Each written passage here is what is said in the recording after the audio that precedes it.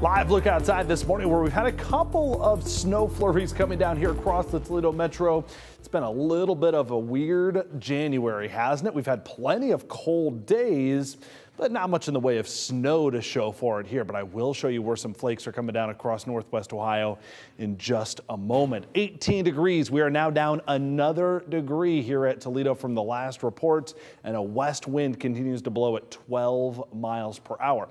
Now, when you look at radar, you might be saying snow. I don't really see a whole lot out there. Yeah, until you look over towards Port Clinton and Sandusky. Lake effect that's going to much heavier impact from Lorain, Cleveland eastward, but doesn't mean that we don't get in a little bit of it.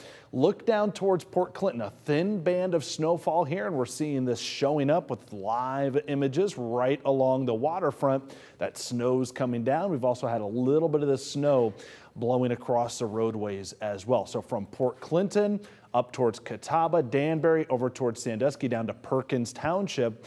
I'd be watching this a little close on the roads this morning. Not only will you have to contend with the cold, but a little bit more in the way of snowfall. And if family or friends are going to be traveling along I-90 this morning between Cleveland and Buffalo, lake effect snow going to be impacting a large portion of the lakefront there.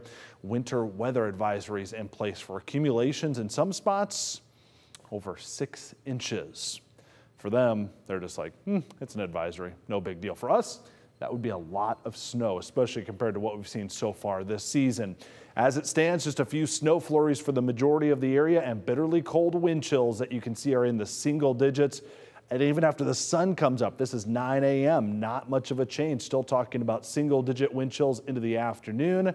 And I will tell you tonight, if you've got plans this evening, it even drops off quicker once the sun goes down for tonight. Sub-zero is what it'll feel like on the skin. A cold start to tomorrow morning, kind of what you expect for the month of January.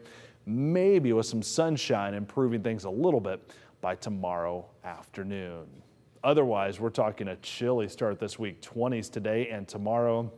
We do get back north of freezing on Wednesday, and all of that lake effect that's going on today. If you have family and friends that are going to be traveling late this week, notice highs go back above freezing Thursday and Friday, so we should see that shut off there.